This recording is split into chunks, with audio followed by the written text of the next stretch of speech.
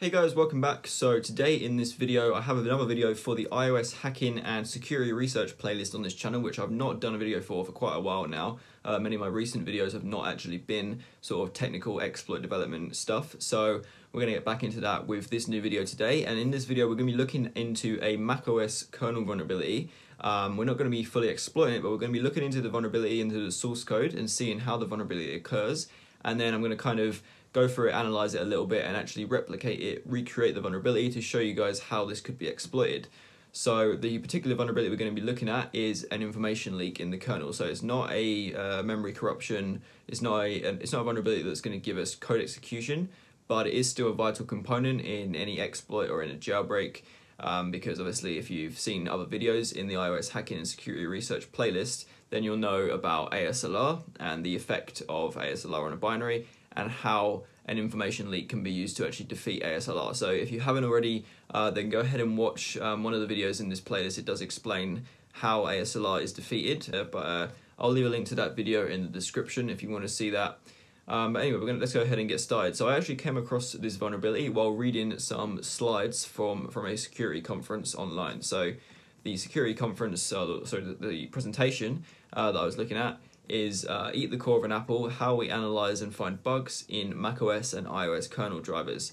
So this is by Xiaolong Bai and Min Spark Zen. I'm not sure if I pronounced them correctly, but you probably heard of these guys before. They are quite actively tweeting about iOS security and exploitation, stuff like that. And I came across these slides and I was looking through because I was obviously interested in finding bugs in IOKit and iOS kernel drivers. So I was looking through and I got to a certain point where they actually analyzed two real-world bugs. So they analyzed an info leak bug and a code execution bug. Now the info leak one, as I said, is the one we're going to be focusing on in this video and understanding exactly how this works. So if we scroll down, they obviously talk a little bit about actually finding the bugs. And then we get to this section here. It says new vuln number 1, and they cover and they show the source code to a vulnerable IOKit kernel extension. So you can see here it says information leakage due to uninitialized stack variable, and this will come in. This will be important in a minute because this is the specific class of bug that this is, and it's found in the IO Firewire family driver, and it's been assigned this CVE, and as it says there, it's used to defeat KASLR. So the next few slides actually show various source code snippets illustrating what this vulnerability is and how it works. So we're going to go through this so you guys understand exactly what is going on here and why this code is vulnerable, because obviously it's quite an interesting task to go through source code and actually see a vulnerability just sitting there in the source code and to understand exactly how it works, because obviously that could then potentially be used to apply to your own research if you are ever looking into bug finding. And it's good practice, I suppose. So here is the first slide where they show a code snippet here. So what we basically have is an uninitialized stack variable, as it mentioned here. This is the whole class of bug. This is what creates the vulnerability. So an uninitialized stack variable is a variable that's placed on the stack but has not been given an initial value. So for example, if you were programming a simple application in C and you create an integer variable, so let's say we have an int I.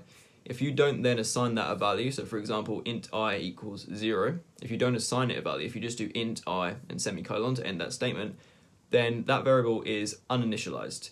So it's been put on the stack, you're not using a pointer, so you're not doing this on the heap, but it's been put on the stack, but it's not yet been initialized. Now this is actually fine, you can obviously do this, it's safe programming practice, as long as you do then initialize it.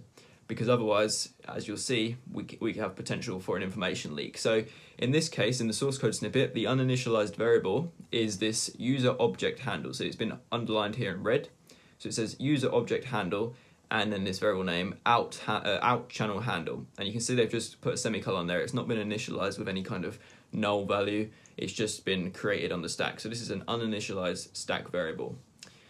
Now what happens is they actually do try to initialize it. Obviously there are actually a couple ways you can initialize variables in C. You can either set a value to them directly by, as I said earlier, int I equals 0 or whatever value, or you can actually pass the variable to a function, but pass it by a reference, and then that function can be responsible for assigning it a value.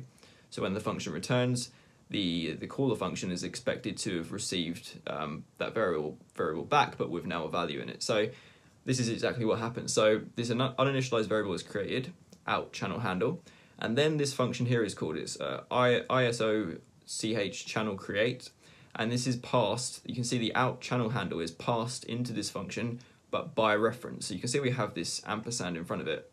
This is for by reference. So what we're doing is passing the actual address of this variable to the function. So this is different from passing the actual value. If you put an ampersand, it passes the address of the variable. And this is because this function here is actually expected to assign a value to the variable. But we'll see in a minute that that's actually not the case. So after this function call, you can see we set the out channel handle to some structure that's then eventually returned to user space, which is when the attacker can actually see that data. So what should really happen is this variable is declared, it's sent to this function, it's then given a value and returned to user space, and it should all be fine. But what we'll now see is if we look and follow the code path through, so basically the next screenshot here shows ISO-ch channel create, it shows the function for that. So you can see there, channel create. And you can see there it takes in the pointer to that out channel handle.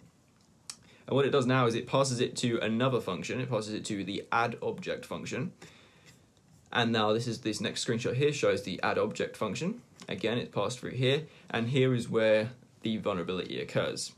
So this function should be assigning a value to this uninitialized variable so that it doesn't just have a random value. It needs to be initialized with a proper value.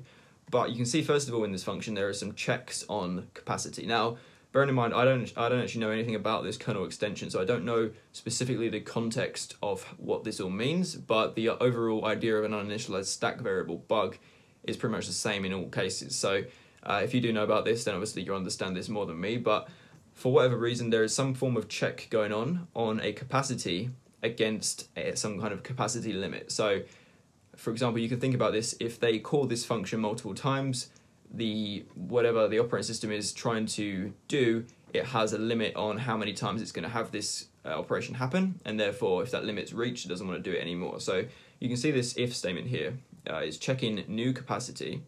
It's checking if it's greater than this particular value, and if it is, it sets it back to that value.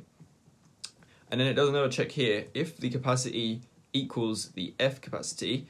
Now I'm assuming this means that it's reached its limit in whatever context this actually is. Again, I don't actually know the context completely, but if it does reach this capacity limit, then you can see that they've commented, it says can't grow, and this line has been underlined.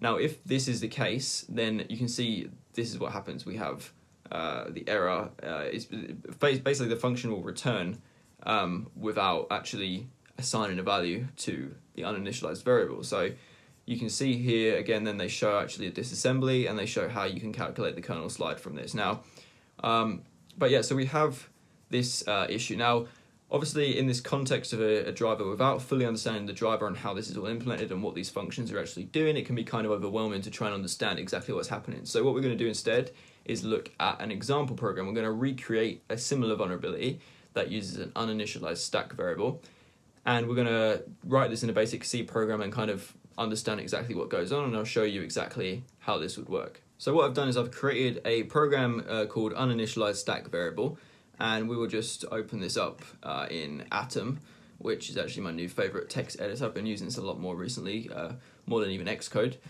just because of the nice syntax highlighting they give you. But anyway, so here is this short program. So what it does is basically a very oversimplified version of a similar kind of condition to what that kernel bug gives you. So we have in the main function, it asks you to enter a number. It asks the user to enter a number.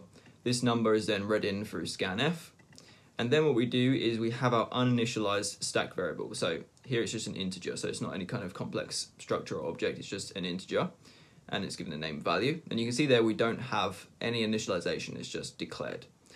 Then we call setNum, which is a function up here, we'll get to in a minute, and we pass in number, which is the number the user entered, and we also pass in the uninitialized stack variable by reference, as I mentioned before, using the ampersand before it. So this passes in the actual address of this integer variable.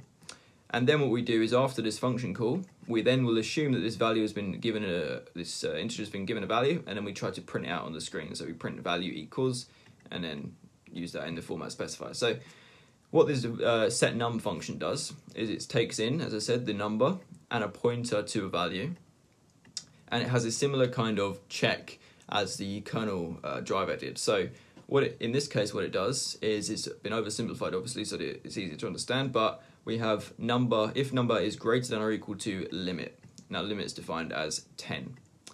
If that is the case, then we print an error, limit has been reached, and we return. Now this will return back to main, but you'll see that we haven't yet done anything with the value of the value variable. So what should actually be happening is, if this is being returned due to this error, we should always still be setting value equal to some value 0 or some null value, so that it's at least been given an initial value, because otherwise, as we'll see in a minute, it's going to be possible to leak value, leak memory. So, but yeah, if that is not the case, so if the user does enter a valid number, so about a number less than 10, then that's fine. This check is passed, and then we set the value of the value variable to a number, so in this case 4141, and then that's then returned back, and then we can print that off. So that should be that should work. So assuming that this was a real program, what the programmer should have done to actually keep this as safe as possible is to initialize the value variable with just a value of 0 if this error was actually reached. So you can see here, before the return, they probably should have put in this statement here that just gives it a value of null or 0, so that it at least does have an actual value rather than it just being uninitialized still. But obviously that wasn't the case here, and it wasn't the case in that vulnerable kernel driver as well, which is why this vulnerability was born. So we're going to see exactly how this works now and what we can leak from it. So if we actually go in terminal here, and I'm going to quickly compile this program, and we're going to run it. So USV, so it says enter a number. Now we're going to first of all try it with a normal number, so below the limit, which is 10. So we'll just go for 9. And you can see here, this actually works fine as we expected. So to recap, the uninitialized variable, the value variable, this is passed to the function. The function then initializes it with the value, and then once the main is returned, once it's returned back to main is going to print that value out on the screen, and it's all fine. Now we're going to run it again with 11, or actually 10 would work as well. But you can see here, this time, we don't have a value of 0, or we don't have a value of 414141. We have some strange looking number, which is coming directly from the stack. So we've actually successfully managed to create an info leak and leak some data from the stack. Now in this case, this is not really any useful information, to be honest, but it's coming from the stack, which proves there is an information leak vulnerability there. With the case with the actual kernel driver one, you can read this next slide, and they show some annotations on the disassembly and the assembly snippets here, and show how they actually calculate the kernel slide from this, which, as you may know, means they have defeated the kernel address space layout randomization.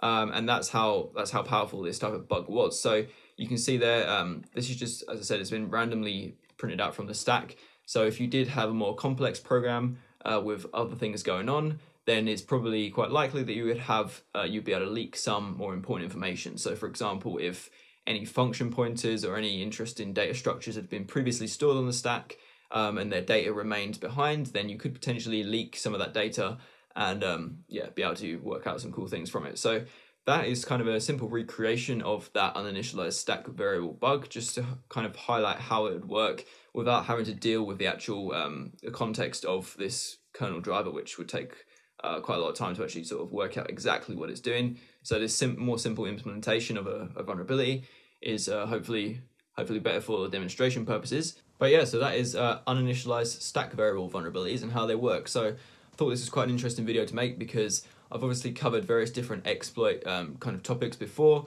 but with regards to information leak vulnerabilities, the only one I've ever really talked about, I think, is format string vulnerabilities, which is one of the most basic ones you learn about, and it's kind of not really common in real world software, so at least in the modern software. So this is much more kind of a likely situation that you come across. So I thought this would be quite an interesting video to make. So I hope you guys learned something from it.